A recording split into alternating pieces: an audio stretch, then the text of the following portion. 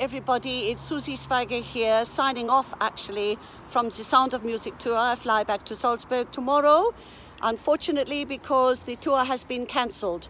In our company we had 6 tours, one in Germany and the rest in UK, all cancelled, as majority of tours have all cancelled. I think there's only one operating at the moment. All the theatres have closed. Our Prime Minister announced yesterday with COVID-19 people should not attend the theatre, which is the right thing to do for their health, but what it means is everyone's lost their jobs, and the regional theatres will struggle to stay open because there are no shows for it to go into when the COVID-19 has slowed the virus and people can come back to the theatres.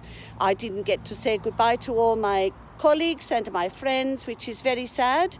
I've only seen Paul and Howard this morning and some of our lovely crew to say goodbye, and my company manager, but everyone else, I send you love, prayers and success for finding work. I know you've lost your jobs, but I love you all.